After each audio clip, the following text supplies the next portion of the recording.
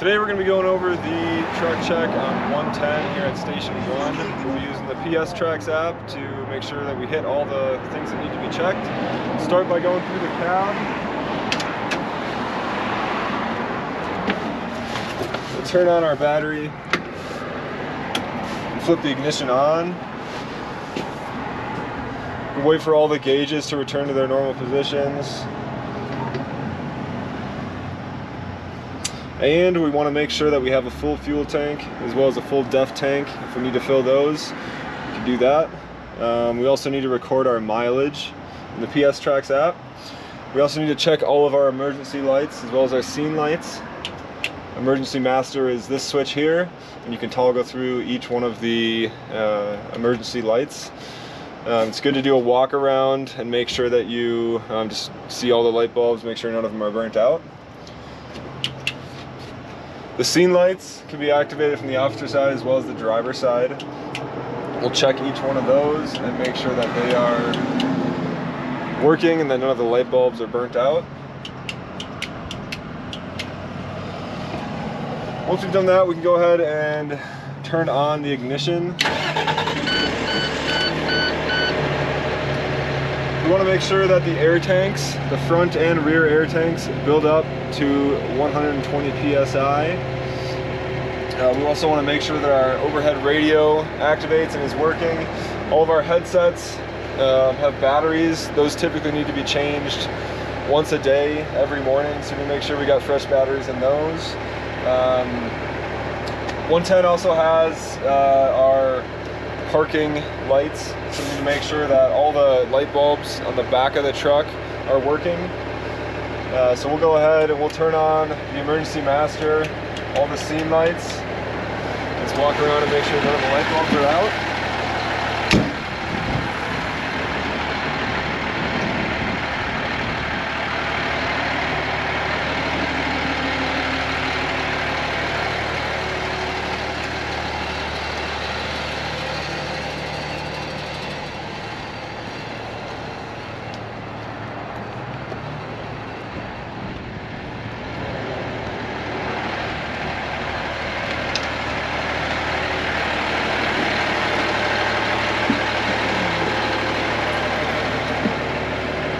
Once we make sure they're good, we'll go ahead and turn them off. Now is a good time to check our transmission fluid and some of the other fluids. We check transmission fluid, we want to make sure that the vehicle is on and in neutral. You can do this. Check fluids through the doggy door here.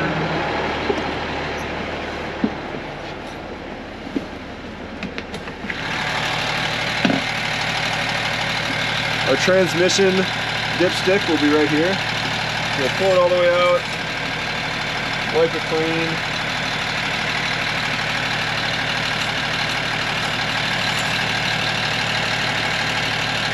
Put it back in.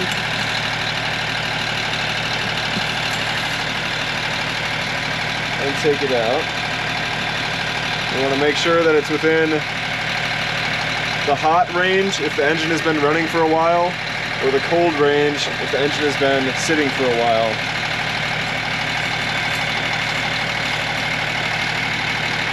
Our engine oil will check after the engine is turned off.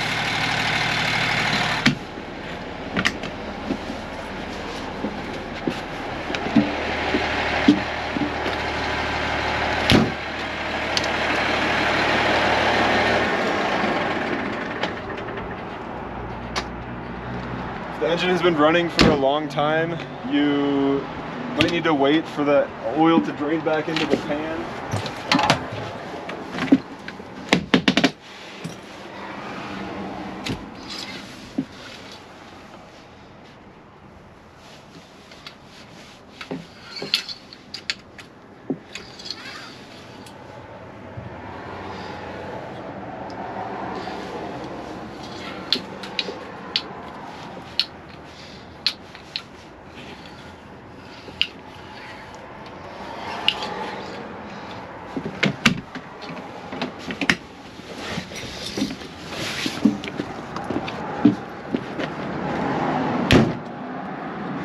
Now is also a good time to check all of our tire pressure. 110 is supposed to be 130 psi on all 6 tires. To do that, we'll just take off the dust cap here.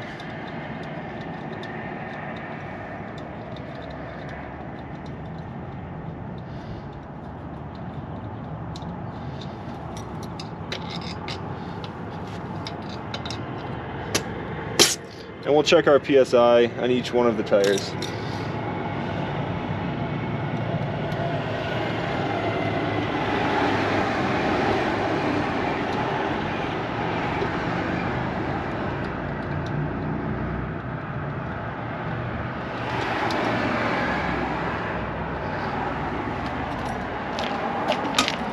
From there, I like to start checking the exterior of the truck. We're looking for any damage, any scrapes, dings, anything that wasn't there last time we worked. We want to check all the tires for any nails, any sort of damage on the sidewall.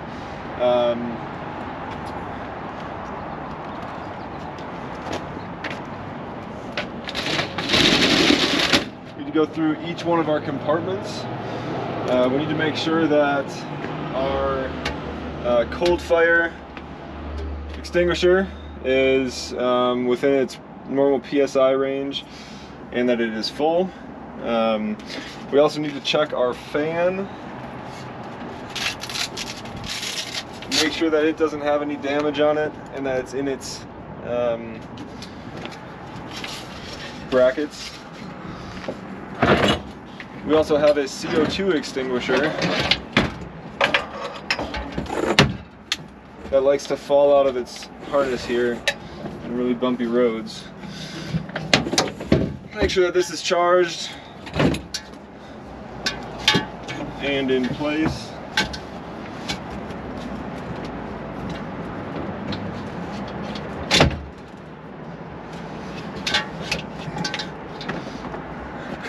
Get that out. So on your app, it's going to have all the belongings of each one of these compartments. You need to make sure that it does have all of those and that nothing's damaged and that everything is working. This fan is battery powered, so you can use one of the batteries from the Hurst extrication tools to power it. It's a good idea to take that out and turn it on and make sure that it is working.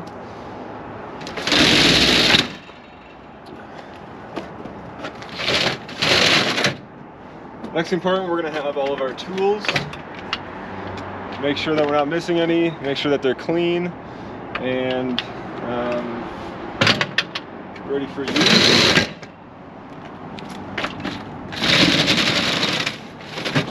In this compartment, we're going to have our extrication tools as well as some cribbing. We need to make sure that each one of these is working by putting a battery in it, turning it on, and activating the tool. I like to make sure that there's some water bottles in case we do need them on a fire.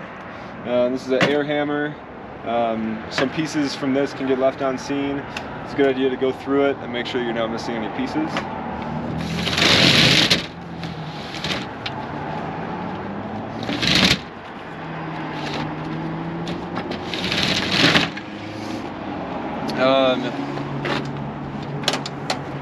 So 110 eventually will have all of these filled with SCBA bottles. We need to make sure that each one is full. If they need to be refilled, make sure you do that. On the back, make sure that none of our ladders are missing, none of our pipe pulls are missing. You can pull this out. Make sure that your halyard is attached and that it's not damaged.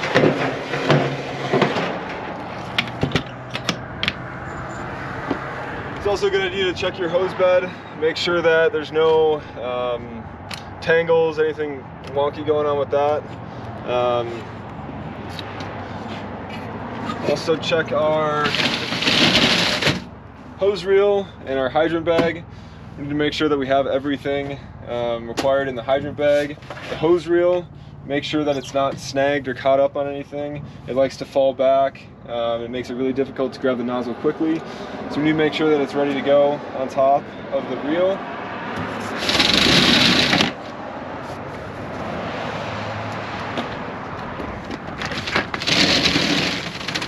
Our med compartment has our med bag. We also have this suction unit, our spinal bag, clipboard, our AED device. There's going to be another video on how to check a medical bag as well as medical equipment. I always go through the bag and make sure that I replace everything as soon as possible. We need to make sure that the suction unit is working without being plugged in. Make sure that we have our extra air tank, oxygen tank, that's sealed. Make sure that our clipboard has all the paperwork we need for every day. So we should have some PCRs, refusals, our signature forms, property release. We should also have a on scene of a death form in here as well.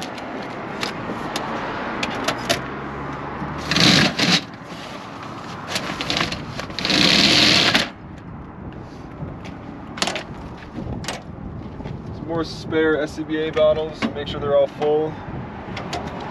This is where you can refill your DEF as well as your diesel. This compartment, we're going to have a set of irons. We're going to have our Big Easy for getting into cars, lockout kit. This orange bag right here is our safety cones.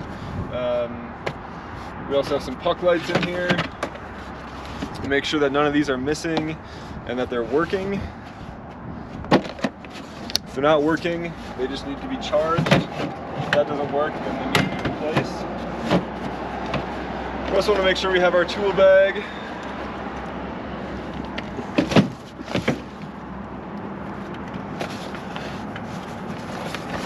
As well as our pry bar.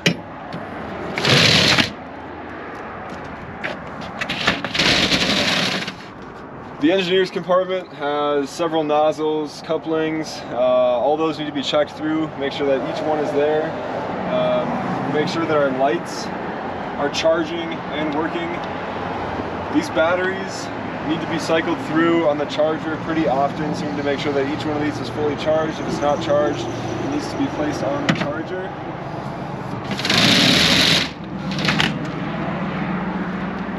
From there, we're gonna go ahead and turn the engine back on, and we're gonna check our pump.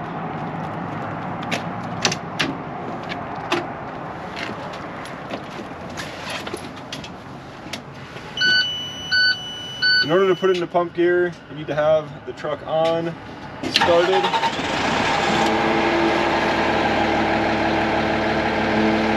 Make sure the engine is in neutral. We're going to use our toggle switch here. Move it down to the halfway position. Wait until all the air escapes. Go down all the way.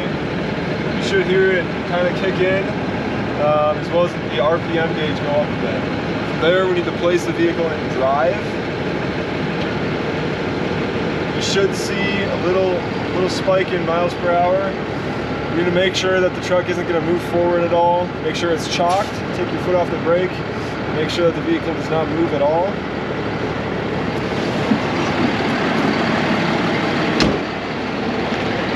Then we'll come back.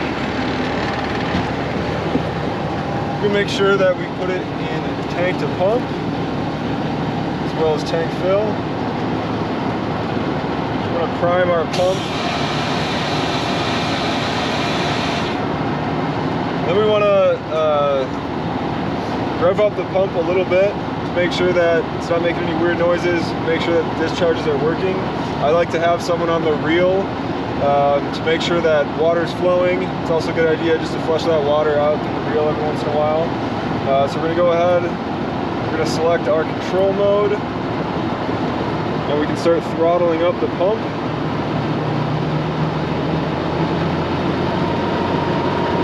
I like to throttle it up to about 150.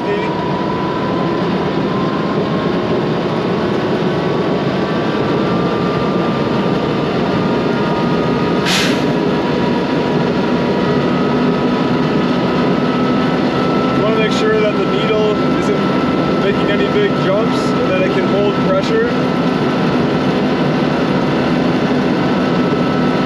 Put the idle down.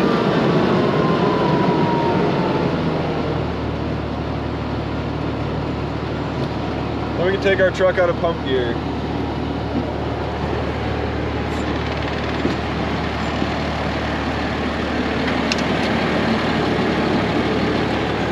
Take it out of pump gear, you're gonna put your foot on the brake, put the engine back in neutral.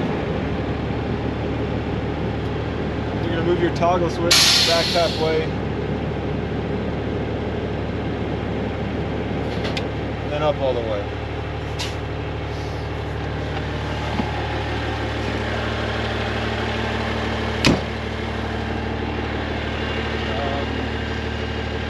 So the next step will be tipping the cab. When you tip the cab, you need to make sure that all the loose items are out of the cab. So any radios, helmets, gear, just anything that could fly forward and hit the windshield when you tip the cab needs to be removed.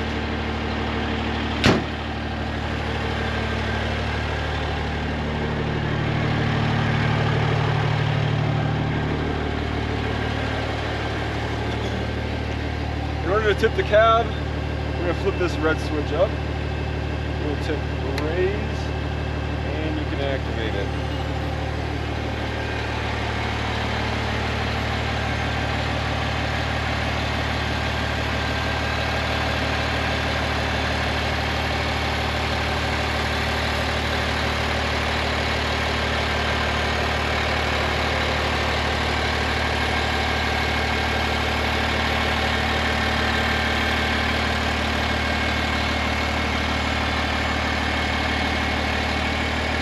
It's important that you raise the cab all the way and in one fluid motion. When you stop and start, the hydraulics can cause damage. So make sure that you do it in one fluid motion. Make sure that we put our safety bar down.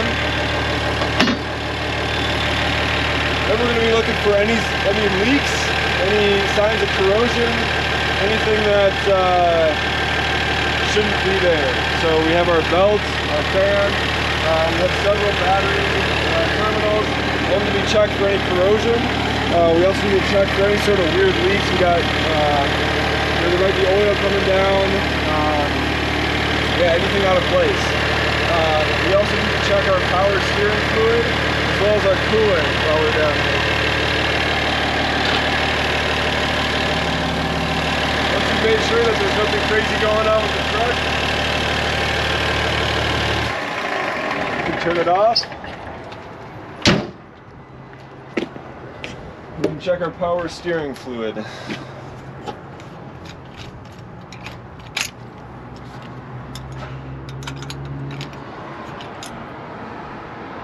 Make sure it is within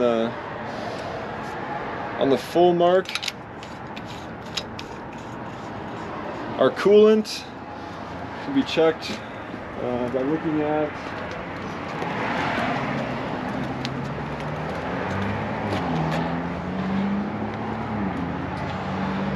this glass indicator. I want to make sure that it's full.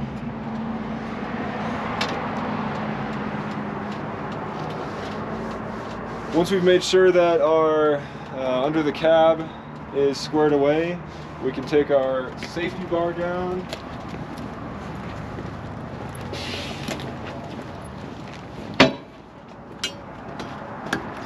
And we can lower our cab.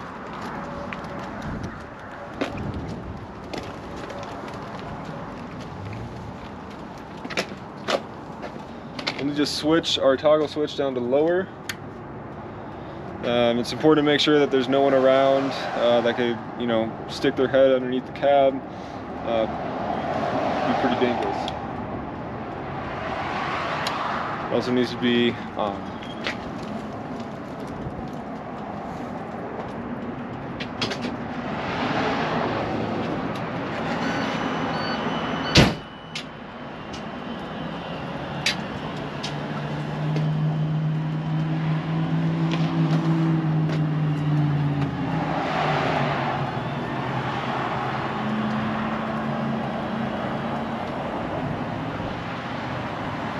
mud flaps tend to get stuck on this battery mount. Didn't that time, but it's important to make sure that they don't get caught on that because they could tear.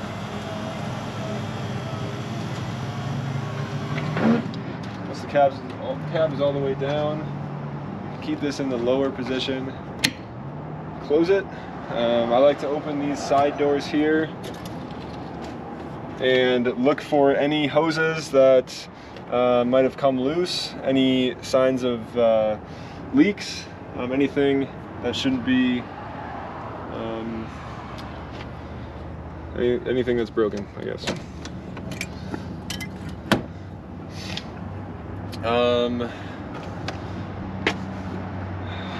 From there, want to make sure that we obviously have our water filled up all the way, make sure we have our foam filled up all the way, and that'll be the 110 engine check. I guarantee you. Nice. I guarantee you I'm gonna have to redo that. I got like halfway through. I thought that was good. I got like halfway through. I'm like, oh, this is so sloppy. So sloppy. This thing's about to die anyway. Yeah. I'm just gonna do it. If he wants me to redo it, I'll do it. Like you said, are they gonna show it to us or? Yeah, I know.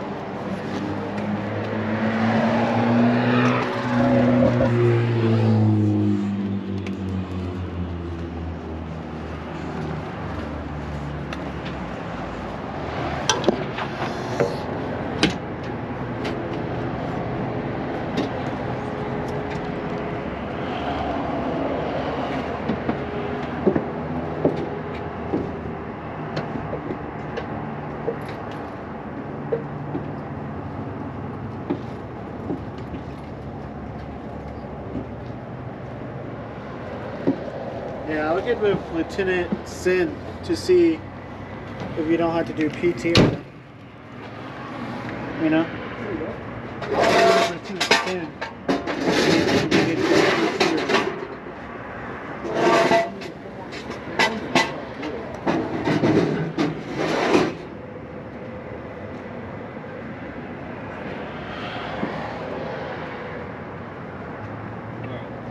Can you put this back on top of the air cooler?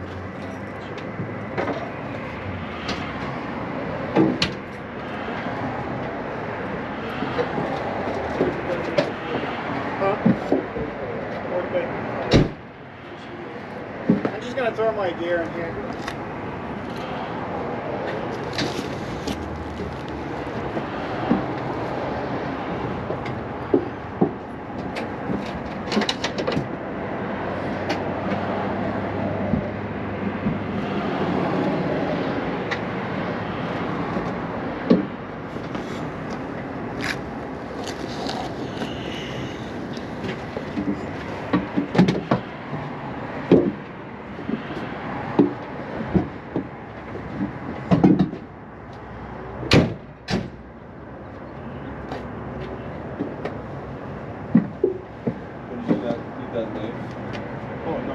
I got it, yeah. Thank you, though.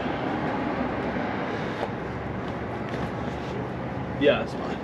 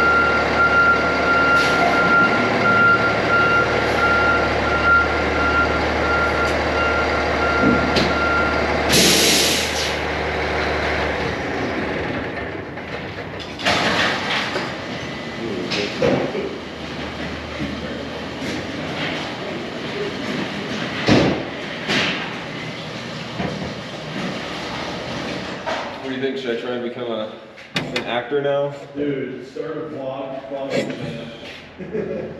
Man. Make vlogs at the station. Yeah.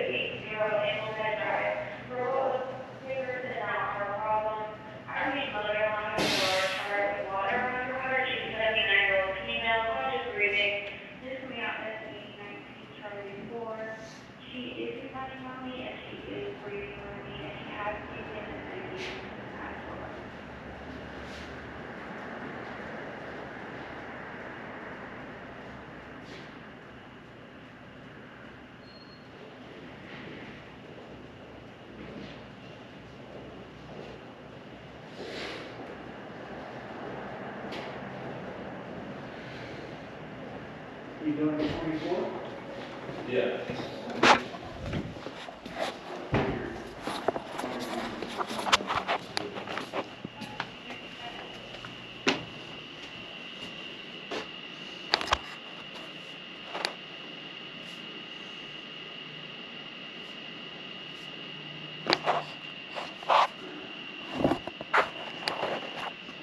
This thing turn off.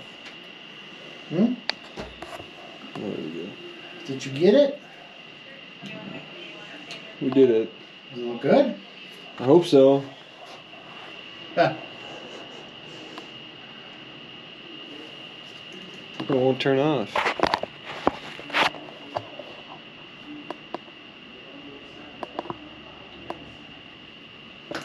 What else did we do? What did we do Sunday? Nothing, did we? Yesterday was Sunday? Yeah. Yeah, we didn't really do anything yesterday. What did we do today? Built some benches.